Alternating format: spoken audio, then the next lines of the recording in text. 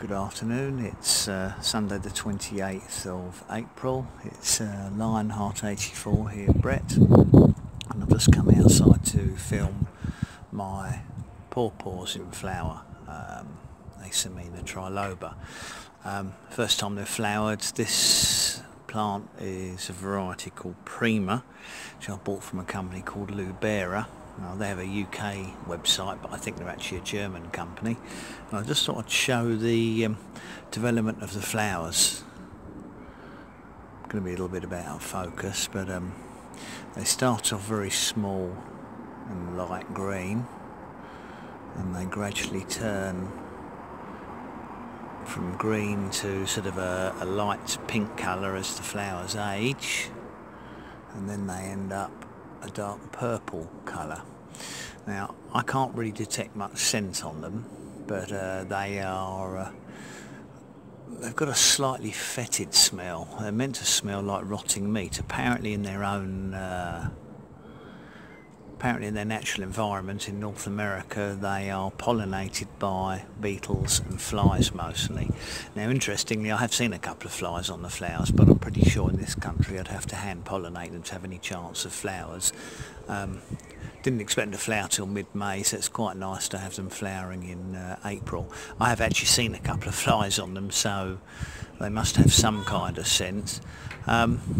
Interestingly, as they ripen, as the flowers age, they sort of turn into a dark reddish purple colour, which does actually kind of look like bad or rotting meat. And apparently the flowers are meant to smell like rotting meat, so there's quite a fair number on the plant. I did look inside them and I haven't seen any male pollen, because apparently the male pollen comes out several days after the female parts of the flowers are ripe, so you have to really cross-pollinate with different flowers that don't pollinate themselves, or ideally with other varieties. But apparently Prima is supposed to be self-fertile. This plant, I think, is about a 3-year-old grafted plant, and in the pot it stands a little bit taller than me, 6 feet tall now.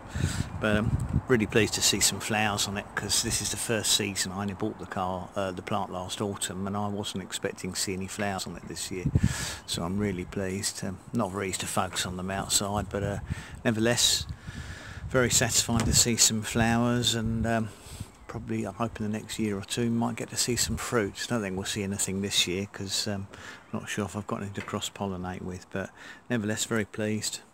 Growing in a container. Everybody says you can't grow in containers, but I figure if you start them out young enough, the roots will adapt to the containers. We'll see what happens, but just thought people would be interesting to see these flowers actually in flower outside their native America, and just to show that you can get them to flower in the UK.